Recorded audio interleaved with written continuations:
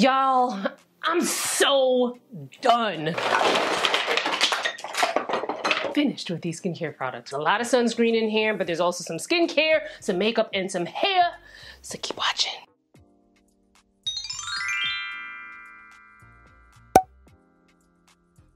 So I hope you guys don't mind that I have on a robe because I just finished filming a fashion try-on video for my other channel, Style with Danielle. Make sure you subscribe and hit that notification bell so you don't miss it for all these people that was asking me for fashion on this channel and fashion wasn't working on this channel. Now I got a separate channel, so go watch it. Yeah, so trying clothes on is very hot and I could not imagine myself putting on more clothes. So here we are in this robe. So let's start with the sunscreen. Now, we have a ton to cover, but I'm gonna get through it relatively quickly. So let's start with these from ALTRUIST. So this is a dermatologist brand. It is available in the UK. These were sent to me from the homie Glow by Ramon. We did a video together talking about European sunscreen, so make sure you check that out. But these were really cool because they were kind of like a European version of the like combo sunscreen. So I have the SPF 30 here and the SPF 50. What I love about these, they're at a relatively lower price point. So I would say that they're a little bit more accessible, you know, provided you live in the UK. Otherwise, you would probably have to spend a little bit more just to get it here in the US. They do feel really great on the body. They're really moisturizing. A little heavy for my face. My facial skin is oily. My body skin is a little bit drier, so I do prefer, you know, I don't mind like a heavier sunscreen or heavier moisturizer on my body, but just not for my face. It does take quite a bit of time to rub these in, which can be annoying if you're in a rush, but not bad. Have you tried these? Would you try these? Let me know in the comments. So next up, some Japanese sunscreens. These are the Suncut UV Perfect Milk. They call it super waterproof, but SPF 50 plus with a PA of 4 pluses. This is the same sunscreen, just in a bigger bottle. One's in a bigger bottle. I really like this. I don't technically have a favorite sunscreen because, for one, my skin's not very reactive. As long as the sunscreen is working for my oily skin for the particular season, I'm pretty much good with it. I don't really, you know, have any big preferences when it comes to sunscreen. Love these. I actually wound up using this one on my body. Got all these sunscreens here. I need to go through them. So this went relatively quickly because I was putting it on my, you know, on my body, you know, head to toe. But I would say that it was okay on the body in the summertime. I would probably not wear this if it's like anywhere below maybe like 70 degrees, where it's like just a little bit of crispness in the air. Because my body skin is drier than my facial skin, I needed a little bit more on the body. But for the face, I really like this. Have you tried this? Would you try it? Let me know in the comments. All right, see how we just breezing through the sunscreen? So from Walgreens, the Walgreens Sport SPF 90 spray. Now remember, with sunscreen sprays, you either want to spray them in your hand and then apply them to your body. You can spray them directly to the body, but then make sure you rub them in with your hands because it's really easy to miss some spots when you just and, you know, move on, right? Then I also have the SPF 100 Dry Touch. So I like these. If I was not reviewing sunscreens and skincare and stuff like that, you know, as part of what I do for a living, I would straight up just be like in the drugstore buying it, especially for body. I don't particularly love these, either one of these for my face, but body sunscreens, I'm just not trying to spend a whole ton of money on. And I found that this was great for like if I wanted to. I had a smaller bottle of this as well that I kind of kept in my bag to reapply on my body throughout the day during the summer. And then this one was really nice. It, you know, not a very heavy feeling sunscreen, and, you know, not very expensive either. It did the job. There's not much to say about it other than it did the job. So have you tried any of these sunscreens from Walgreens? Let me know in the comments. Would you try it? Do you hate it? Let me know your thoughts. Next up, Roche-Posay Melt-In Sunscreen Milk SPF 60. This is a face and body sunscreen. For me, it was just a body sunscreen. I don't want anything this creamy anywhere near my face. If you're someone who, you know, you don't mind having something that feels a little, it's not extremely heavy, but it was just too heavy for my face. If you're someone who doesn't have that issue, then, you know, obviously you can kill two birds with one stone with this product. This, I believe, was sent to me in PR somewhere down the line. It's fragrance free. It's water resistant up to 80 minutes. So if that's something that you're looking for, you know, there it is. I like this. I took this with me when I went to Jamaica, and I like this because it's water resistant. Now remember, water resistant does not mean waterproof. So if you take a swim, get real sweaty, cry profusely, you're going to want to towel off and reapply your sunscreen. Have you tried this particular Roche-Posay sunscreen or not? Or would you? Let me know in the comments. So next up, the Cetaphil Pro Derma Control Oil Absorbing Moisturizer. This is an SPF 30. I reviewed this on the channel some time ago. This one is a nice oil absorbing sunscreen. Now, what I didn't love about it, I wish they would come out with a water resistant formula because this stung my eyes till all get out. And I'm usually not someone who has that eye stinging issue when it comes to chemical sunscreens. But this one, if you're just gonna wear it to, like, you know, you're wearing makeup and you're not really doing much activity throughout the day, it's fine. But don't be outside sweating. Don't wear this to the gym. In my experience, at least. This may not always be an experience that's gonna happen to you, but the teeny bit of sweat and this thing was like dripping in my eyes and it was like, ah! So I actually wound up using this up on my body because, you know, my body doesn't have eyes to sting. And it's actually pretty nice on the body. I wouldn't suggest buying this just to use on your body because you get such a small amount. I mean, you get a lot of sunscreen here. It's 4 fluid ounces, but 4 fluid ounces is still a small amount, you know, to buy for the body, where you can get something a lot bigger from like Walgreens or CVS or what have you, and, you know, it'll be a lot cheaper. But if you have facial sunscreens that you buy that aren't really like doing what they should have been doing for you, maybe try using them on your body so that way you're at least using up the product and things aren't going to waste. So, have you tried this? Would you try this? Let me know in the comments. And yet another sunscreen. So this is the Kiehl Superfluid Daily UV Defense SPF 50+. This, of course, again, is a chemical sunscreen. Now, I started out using this for my face. I like this for my face. Probably not my first pick for the summertime because it is very lightweight, but I would say that this is more of like a spring, fall, winter kind of thing for me. In the winter, I'd probably layer a moisturizer on underneath, but because I had so many facial sunscreens and sunscreens do expire and I had actually run out of body sunscreen, I started using like the Cetaphil one I told you about I was using on my body. But this one I definitely used on my body because I'm like, let me just use this up. It's actually not bad on the body. It would be bad on the pockets if you wanted to use this regularly on the body because even though this does come in a bigger bottle, to me, it's like, you know, using it on your body would be a little bit too much. But again, this is something that you can do if you have some facial sunscreens that didn't work for you, that maybe they can work on your body. Another sunscreen. Now, here, I bought this Moroccan oil. I bought this Moroccan oil SPF 50 sun lotion for a video that I did I want to say at the beginning of the summer, maybe the end of spring, because, you know, here's the thing, right, with me and being and liking to give you guys some variety when it comes to products, right? Not everybody's going, this is expensive. In my opinion, this is an expensive sunscreen.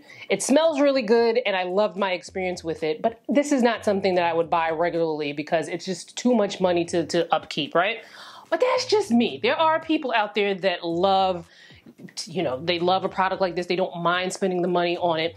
And I want to be able to provide you guys with variety here because there's a lot of us here with different budgets, different lifestyles, different tastes, different everything. But if you're someone who doesn't mind spending the money, I did really enjoy the sunscreen. It has like this, like Moroccan oil products have this like really nice smell to them. This one is just like, oh my God, it's almost like vanilla with brown sugar kind of smell to it. It smells really good. Even though there's nothing in this, I can still, well, maybe there is a little something in here. You can still smell it. So if having a grand olfactory experience is important to you and you don't mind spending the money, then this might be a nice one. Have you tried it? Would you try it? Let me know in the comments. All right, now let's get into some other skincare products that I have finished. These are 2 cleansers that you probably heard me talk about a lot. So the Ole Henriksen Truth Juice Daily Cleanser. This was a fave of mine for quite some time since it came out. The only reason why I stopped using it is because I was like, girl, you gotta have other things to talk about. So this I like because it kind of gives you that double cleanse step in one step. So this was good enough to remove my makeup and cleanse my skin in one step. So I really enjoyed it for that. And then the Paula's Choice Hydrating Gel to Cream Cleanser. This is a really gentle cleanser. I feel like people think that, well, both of them are really gentle cleansers. I feel like people feel as if your cleanser should leave your skin squeaky clean. And that could lead to skin barrier issues, so don't be doing that too much. This is really gentle. I love that it has like a nice, like you get a really nice sensory experience with a cleanser like this. It's not something that is like, oh my God, wow. But I enjoyed using this cleanser so much so that I rebought it after I finished this. So if you've tried this, or would you try this? You know, let me know your thoughts either way in the comments. Next up, the Olay Luminous Micellar Water. They don't even sell this anymore. When I figured out that this was going to be something that they were going to stop making, I kind of backstocked on a couple of them. But what I love about this, there's nothing really like remarkable about the formulation here. To me, a micellar water is a micellar water, unless like it's got some like really crazy fragrance in it that my nose can't stand. But what I loved about this was that it had the pump so that it made it really easy to dispense for a klutz like myself. So I've got one more bottle left that I'm gonna be like using sparingly. Do you use micellar water in your routine? Let me know in the comments. The way I use a micellar water is like a day like today where, well, maybe not. I'm not really worried about my edges too tough because, you know, I have my hair worn in its natural state, and a little water around the edges isn't gonna kill me. But if I have like a slick down hairstyle where I'm not trying to interrupt my edges, what I'll do is I'll double cleanse. So I'll take an oil cleanser to remove my makeup, follow with a gel cleanser, and then sometimes, because I'm being very careful not to be splashing water up, sometimes there may be a little bit of makeup still remaining around my edges, so I'll just take a cotton pad and a micellar water, and then I can gently remove that without interfering with my edges. Not something I do often, because it's not often I worry about my edges, but just a little something that I do. So let me know if you use micellar water in your routine or not. Next up, in products that I have finished, the Hyper Skin Hyper Clear Brightening Serum. I actually know and love the founder of this brand, and happy to say that this brand is now also sold at Sephora. So I will leave a link below where you can check it out. So this has vitamin C. In the form of vitamin C in here is 3-O-ethyl ascorbic acid, which is a stable form of vitamin C. It also has hyaluronic acid. It also has kojic acid, alpha arbutin, vitamin E, turmeric. I will link it below so you can check out the ingredients, but there are a lot of ingredients in here that help to brighten and even the skin tone. So when I was trying this out, I tried it out to kind of see like how the product worked and meshed with my other products. You know, it meshed really nicely.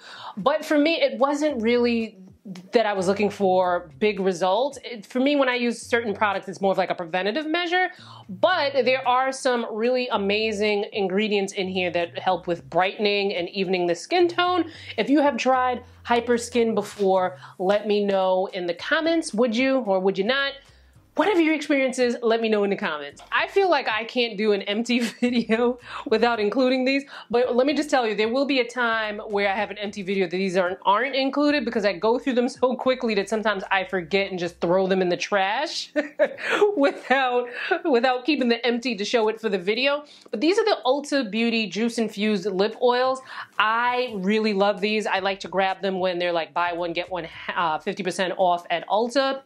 They're like $9 each, you know, without the sale. But you know, if you're able to get two for, you know, a good deal, why not? I've been using these for quite some time. I had moved on from, I don't know if I moved on to these immediately after I stopped using the Laneige Lip Sleeping Mask, which I felt was kind of like, it just stopped working for me after a bit. We talked about that more in my overhyped part 2 skincare product video, so check that out. But I use these pretty often. After I brush my teeth, I put it on so that my lips don't dry out. I put these on before bed. I put these on before I apply my makeup, and maybe I'll, you know, do a little something like this before I put my lip color on.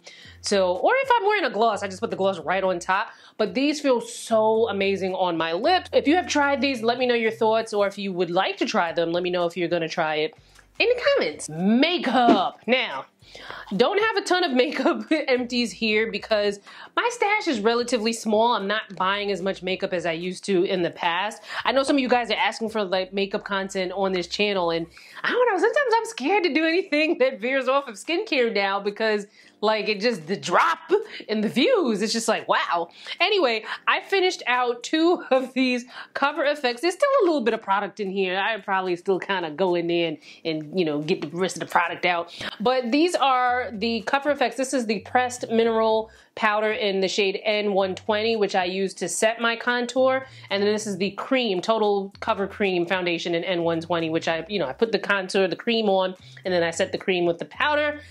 I have been a Cover FX stan for quite some time.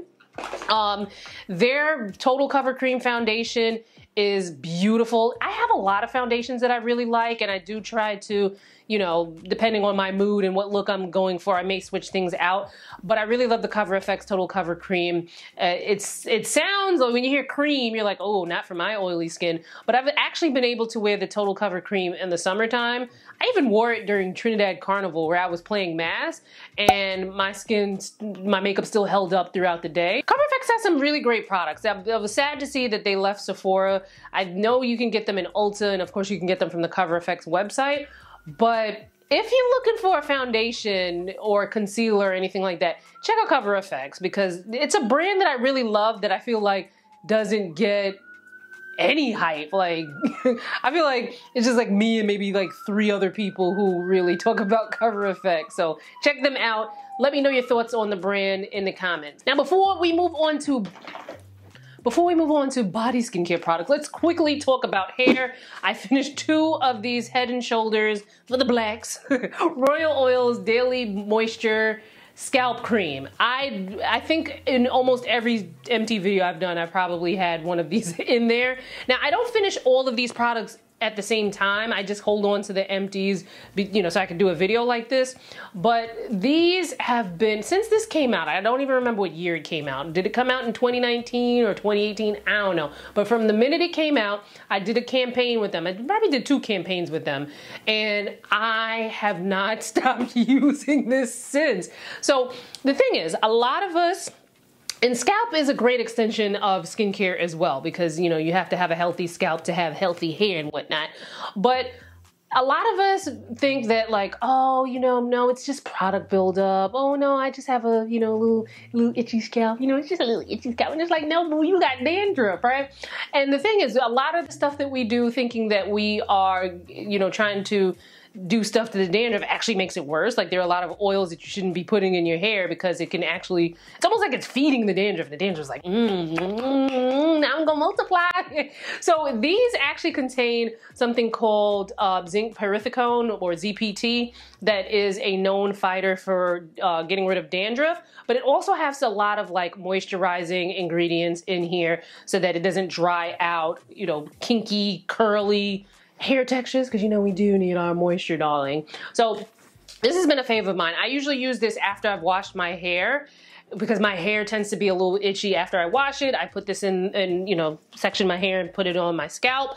Also, if I'm wearing certain hairstyles, like if I have braids, or back when I had the locks and things like that, those, you know, tend to be hairstyles where I kind of have to use this more. You could use this daily. I haven't had to use this daily in a while, because I feel like since I've been using the product, it's kind of decrease the itchiness that I've felt by a huge amount. So if you've tried this, or you were thinking about trying it, let me know your thoughts in the comments. Now, I mostly get my hair done at the salon, so I don't really have a ton of hair products here at home, but I have been loving the Olaplex. This is the number 3 that I've finished here. So the number 3, it helps to repair and strengthen the hair. So this is something you put on your hair before you shampoo it. You leave it on for a little bit, wash it out, and then you shampoo. I got put onto this from my hairstylist and good girlfriend, Gabrielle Corney. She uses this in my hair sometimes. So I've since been using the Olaplex 3, 4, 5, 6, and I recently got the 8, which is a moisture mask. Ask me if I've used it. I don't remember if I've used a moisture mask, but I do enjoy the, you know, using the system, the 3, 4, 5, and the 6. The 3 is, I would say, is like a pre-shampoo treatment. The 4 is a shampoo. The 5 is a conditioner, and the 6 is kind of like a leave-in sort of treatment. So I've since finished a number 3. I've since gotten some bigger bottles. Olaplex doesn't really come in like huge bottles. I mean, and I got these from like a hairstylist place, because, you know, Gabby bought them for me with her discount. And it's not that much bigger, but it's at least bigger than that. Anyway, let me know your thoughts on using Olaplex in your hair in the comments. Now for the body oddity. Now, here's the thing. Put that down first so that noise doesn't pick up on the microphone. So here's the thing with body.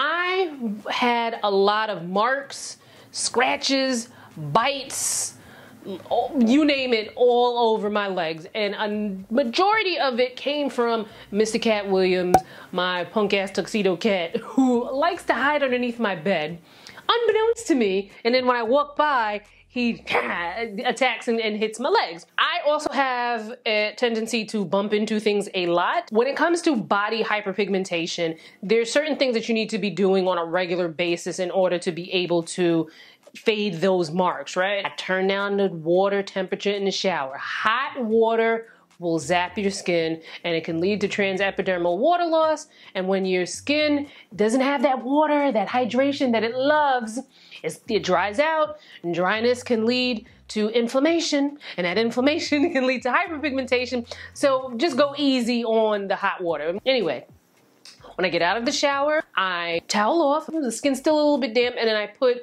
my moisturizer on. Now, I'm not saying that these healed my hyperpigmentation, the discoloration I had on my legs. It's a holistic approach that you have to take to that, but it did contribute to it. So I was using the La Roche-Posay Lipicar Balm Intensive Repair Moisturizing Cream. This feels so good on the body. It's kind of thick, but it also still doesn't feel very, very heavy. This is something that I probably wouldn't use this in the summertime because I tend to sweat in the summertime, and then having this and then sunscreen on top of that I think is a little much. But you know, when it's a little cooler out, I do like this. Or in the summertime, I definitely use this on my body at night after I shower at night. And I also like, now this is not something that you have to go out and buy, but I'm just showing it to you because, you know, I finished it. But it is a nice body moisturizer. This is the Summer Fridays Summer Skin Nourishing Body Lotion. It smells amazing.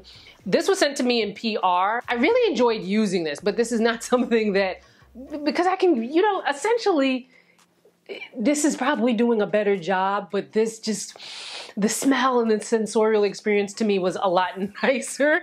And this has fragrance in it. So if you're someone with very dry skin and you tend to get irritated by things, you probably want to look for something that's fragrance free. So you probably do want to stay more on the Lipicar, La Roche-Posay kind of vibe with that. But making sure that you're putting on the right type of body moisturizer.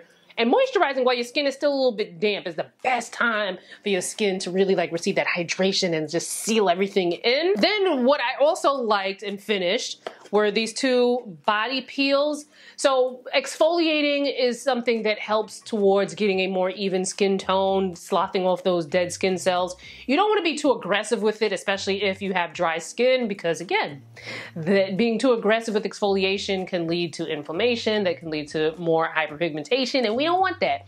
So I have finished the Pixie Beauty, this was sent to me in PR, the glycolic body peel. It's like a cream texture, and it's got these really small granules in it that don't feel harsh at all, but they also feel like maybe you could put like just a little bit more. But if you're someone with very gentle, sensitive skin, this might be something to try out first, because I'm not going to say like, yes, go use this if you have sensitive skin, because everyone's skin is different. So I found this to be a nice peel that was gentle, that didn't like scratch up my body like the cat does. So I enjoyed using it while I did. It's not something that I would repurchase, but if you've tried this and whatever your thoughts were, let me know in the comments. And then this Skin Fix Glycolic Renewing Scrub. This has 7% glycolic acid and 6% lactic acid.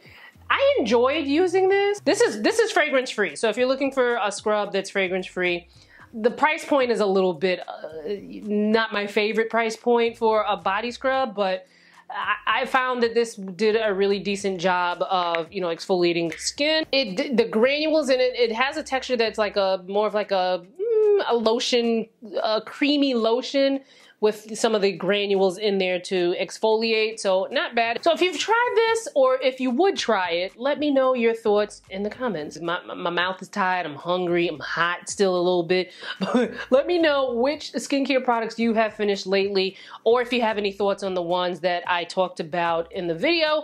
Everything that I talked about, if available, will be linked in the description box, so make sure you check that out. While you're in the description box, follow the links to follow me on Instagram, Facebook, TikTok, you know, all that stuff. Make sure you check that out and follow me on other platforms, because when I'm not here on YouTube, I am elsewhere on the internet spreading my cheer. And I'll see you fine folks in the next one. Bye guys.